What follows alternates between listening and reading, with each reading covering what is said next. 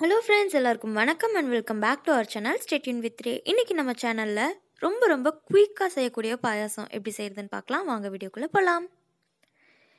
இதுக்கு நான் இன்றைக்கி ஒரு ப்ரெஷர் குக்கரில் 1/2 கப் அளவுக்கு பாசி பருப்பு இருக்கு இல்லையா, அதை 2-3 டைம் கழுவி எடுத்திருக்கேன். 1/2 கப் பருப்புக்கு 2 கப் அளவுக்கு தண்ணி ஊற்றிட்டு 4லேருந்து 5 விசில் விட்டு இதை எடுத்துக்கலாம். நல்லா வெந்து வந்துடும். இப்போது இது ப்ரெஷர் அடங்கும்போது அதே சமயத்தில் நம்ம 1/2 கப் அளவுக்கு வெல்லம் எடுத்து கொஞ்சமாக தண்ணி ஊற்றி இந்த வெல்லத்தை நல்லா பாகாக்கி எடுத்துக்கலாம். இந்த மாதிரி கரைஞ்சிட்டா போதும், இதுக்கு எந்த பதமும் தேவையில்லை. மீன்வைல் நம்ம ப்ரெஷர் எல்லாமே அடங்கிருச்சு பருப்பில்.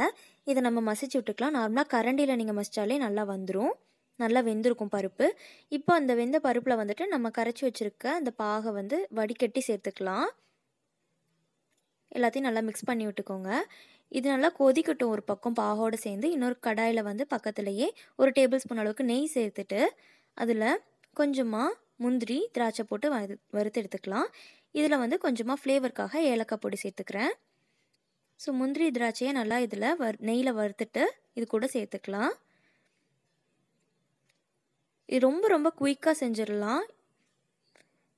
இப்போ பார்த்தீங்கன்னா நல்லா கொதிச்சு வந்துருச்சு பாகோடு சேர்ந்து. கடைசியாக பால் காய்ச்சி ஆற வச்சுருக்கேன். அந்த பாலை கொஞ்சமாக இது கூட ஒரு 1/4 கப் அளவுக்கு சேர்த்துக்கலாம். நீங்கள் தேங்காய் பாலும் சேர்த்துக்கலாம். ரொம்பவே டேஸ்ட்டாக இருக்கும். ரொம்ப டேஸ்ட்டான பாயாசம் ரொம்ப சீக்கிரமாக ரெடி ஆயிடுச்சு. இந்த வீடியோ உங்களுக்கு பிடிச்சிருந்துச்சுன்னா லைக் பண்ணுங்கள். நம்ம சேனலை சப்ஸ்கிரைப் பண்ணிடுங்க. தேங்க்ஸ் ஃபார் வாட்சிங்.